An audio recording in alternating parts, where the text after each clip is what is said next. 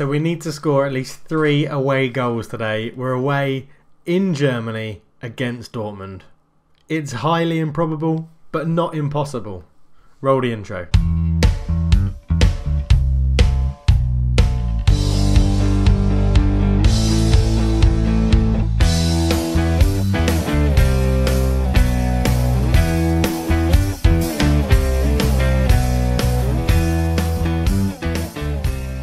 Hello, welcome back to the NK Maribor Save. I am Cultured Left Foot and it's a pleasure to have you with me.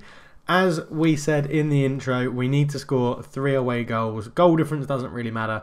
It all depends on who scored the most away goals against the other team if you're level on points or something. I did the rules last episode. We've just got to, see how we do. Jurgen Klopp has warned Dortmund about Alex Cardos. There we go.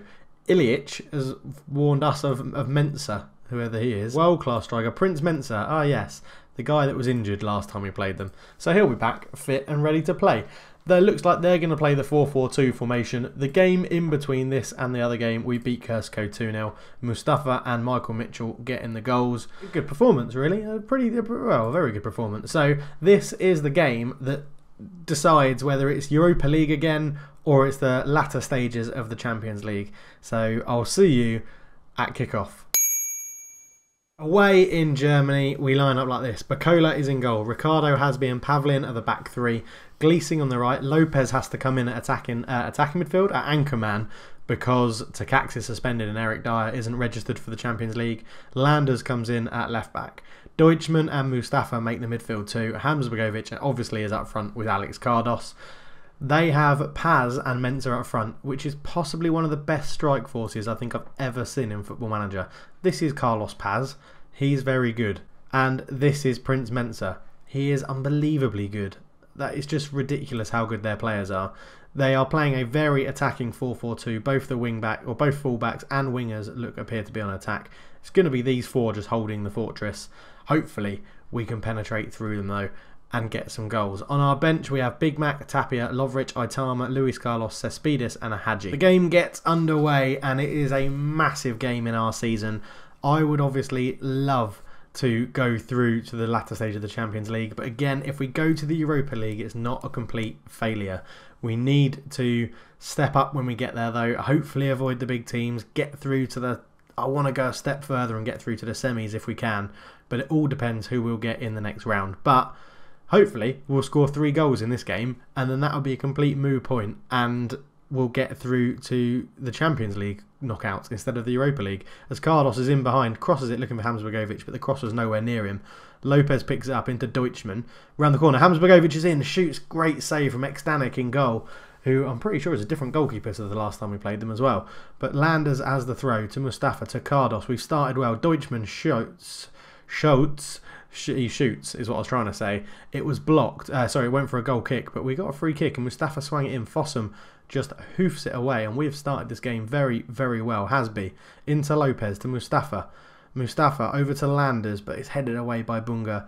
Bunga gets it back and he'll probably play a nice 1-2. No, he goes up the line to Prince Mensah. We've highlighted the danger of their attackers. We've got 3 centre-backs to try and deal with them, but he's picked Fossum out on the edge. Dennis into Fossum. Bacola with a good, easy catch. And it's a frantic start. It's 8 minutes gone and it's a frantic start as we're clicking to 12 minutes and Mensah brings it forward out to Dennis on the left hand side. There's a big overlap. Dennis comes in, deflected, Bacola saves, holds on to it very, very well, and we really need to just make sure of this. We need to get some goals. It's pretty even at the moment. We've had a clear-cut chance and not put it away. Hodzic fires a free kick into the wall. It comes back to him from Fossum. Bunga tackled well by Landers. There is a ball up the line to Cardos, but he couldn't get it up there. Couldn't get it up. That's very childish. But yeah, it's just frantic, this game. Rege seems to be being controlled a bit more by Dortmund. Can we hit them on the counter-attack? Great ball through for Cardos from Hamsbergovic. Cardos is through. Extends it, comes out very well and claims it at the feet of Cardos.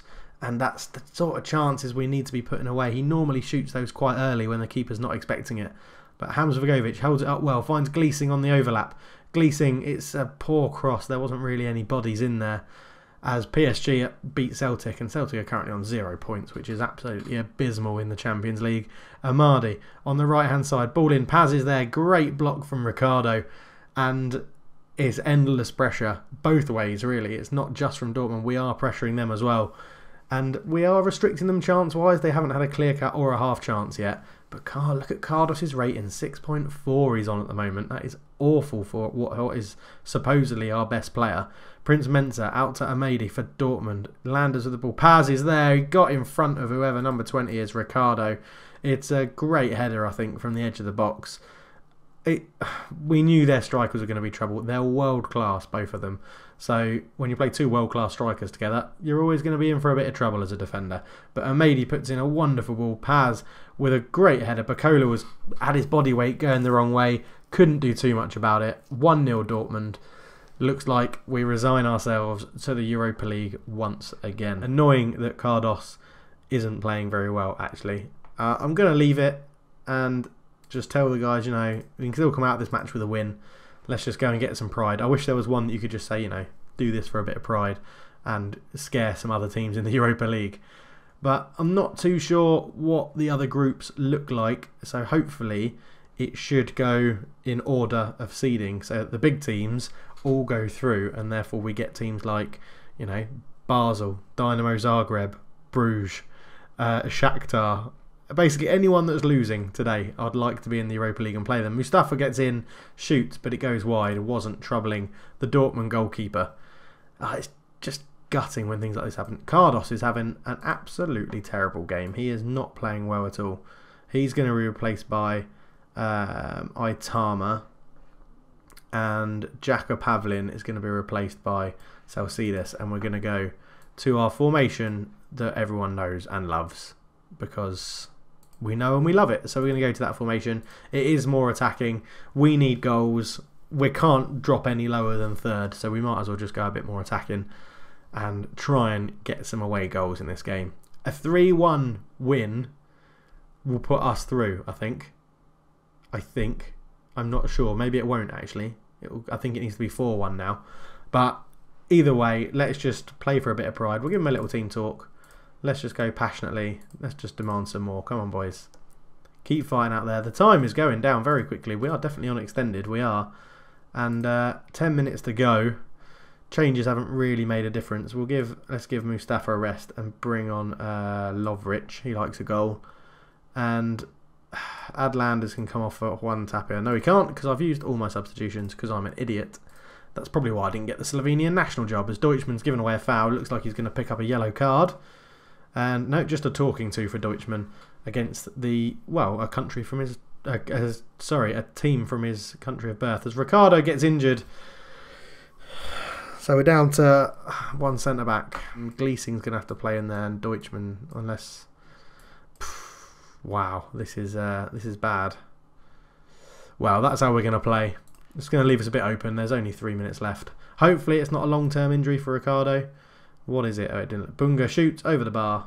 What is Ricardo's injury? That's the question. As we're not going to get a chance. I think this is just going to be the end game highlight. And we are resigned to the Europa League as Prince Mensah comes forward. Fossum. It was a very hard group with PSG and Dortmund in it. It's always asking a lot for us to get out. I'm hoping it doesn't affect our coefficient too badly. All I do know is that our coefficient has been affected somewhat badly, because where our league ranking got up into the top 10, as Landers gets in behind crosses, it's a save by Extanitz.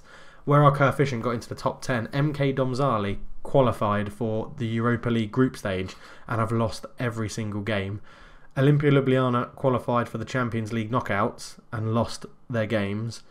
And the playoffs, sorry, and lost their games. And there's someone else qualified in the Europa League playoffs and lost their games as well. So our coefficient has taken a bit of a hit. I couldn't fault the boys. It was a good effort. Into the Europa League we go. Oh, Ricardo strained knee ligaments for 5 to 7 weeks. That's going to be a big loss. I know it can be frustrating. Just keep going. 10-man Maribor lose. Post-match press conference. I'll just let the assistant do that. We failed to qualify. But, you know, we had a very impressive 4-0 dismantling of Celtic. It's a shame. It is a shame. We will have to wait, I think it's 2 days. When's the... well, I don't know when. Oh, we won't have the Europa League draw yet, will we? Because they need to finish their games. But I'll show you what I mean about MK Domžale. Here they are. If we look at their schedule. Oh, they won a game. They beat Legia Warsaw. Good on them. But before that, they've lost 3-0 to Napoli. Easier way to do this, isn't there? Why do I always do things the hard way? There we go. They've lost 3-0 to Napoli, 2-1 to Napoli, 3-1 to Spartak Moscow, and 1-0 to Legia Warsaw. They've got one game left against Spartak Moscow, and they have no hopes of qualifying, but they could get up to 6 points. So we need them to do well in this competition. So we'll just stay with this a little bit longer, and we'll see when the draw is going to be done for the Europa League group stage, and see if we can do this together whilst we're on camera.